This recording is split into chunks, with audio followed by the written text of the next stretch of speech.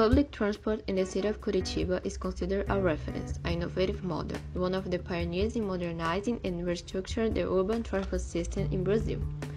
Created in the 70s and adopted until the present days, it has integrated public transport network, RIT, which maintains the connection between 13 municipalities and allows the user to use more than one bus line with the payment of only a tariff. Managed by URBS, it presents a truck feeder system, which consists of the implementation of terminals and transshipment tubes and connection at the strategic points in the different neighborhoods of the capital of Paraná and around its metropolitan region.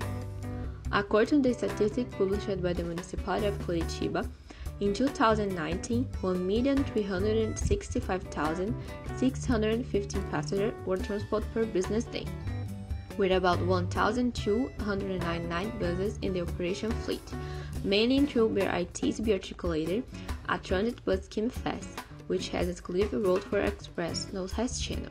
So travel with us and see how we can further transcend public transportation in our city.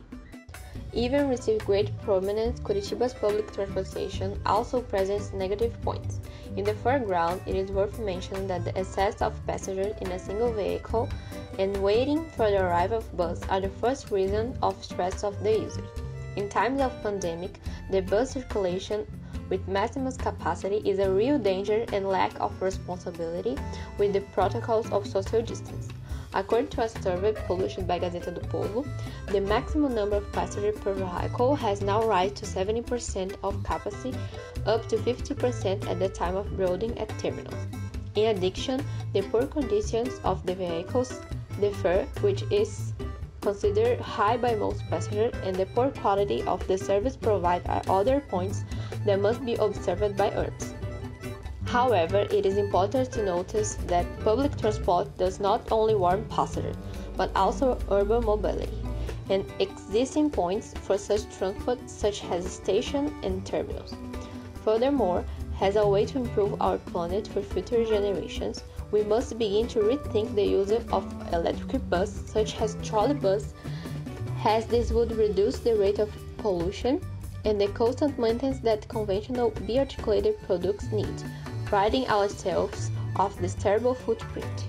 Having as a highlight sustainability, our project aims to create ways to establish in Curitiba public transport by trolleybus.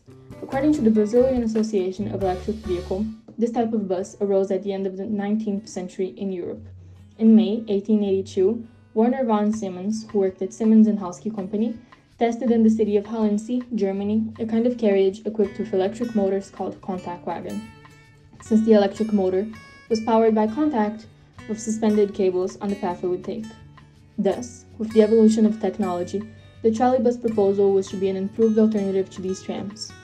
And that's what happened, since currently they are already being manufactured and used in several countries, including in Brazil, in the city of São Paulo. The trolleybus is an example of modernization on transportation. This bus includes electric motors with a high rate of energy efficiency, reliability, and durability. It's electronically managed, which ensures perfect sync in the system. The vehicle has zero emission of pollution gases. Its energy is produced through a set of 14 batteries that need only 3 hours to fully charge, guaranteeing 200 kilometers of operational autonomy. It also holds a fast recharging system, which can be done in 5 minutes, providing more than 11 kilometers of autonomy. Its speed can be the same as a regular bus. However, in curved and difficult to overtake regions, its speed can be lower due to its area dependence. On the other hand, the trolleybus enables twice the acceleration of the regular bus. As the trolleybus has little or no carbon monoxide emission, it would be a good start for atmospheric air renewal. However, the initial costs of deploying these 100% electric buses are higher than conventional diesel buses worldwide, even though the operating costs of electric-powered vehicles are lower than traditional ones. According to a study published by the National Public Transportation Agency, ANTP, among the main barriers preventing the popularization of trolleybuses in public transportation in Brazil are high initial investment, Operators risk aversion to a new technology, difficulty of reselling the vehicles to smaller cities, and the lack of flexibility and operational experience. In addition, electric buses would be very successful in Curitiba due to low carbon emissions. As an example, we bring BYD D9W from São Paulo, which in 1 year reduced the emission of more than 1.8 tons of carbon dioxide. However, this transition from combustion bus to electric should be gradual by the high cost. This vehicle model, which is used by the city of São Paulo, costs up to 1.4 million to produce between 2 and 4 times more than ordinary diesel buses. The value of acquiring a fleet of about 50 buses would be close to 76 million, which is close to the monthly maintenance cost of 750 buses circulating in Curitiba, which is 78 million. The lithium-ion battery has an autonomy of 250 kilometers, allowing it to run all day, while the estimated recharging time is between 4 and 5 hours, which makes it possible to recharge it at night. Its importance lies in the extremely low carbon emission, which ends up bringing enormous benefits to the environment and also to people's health.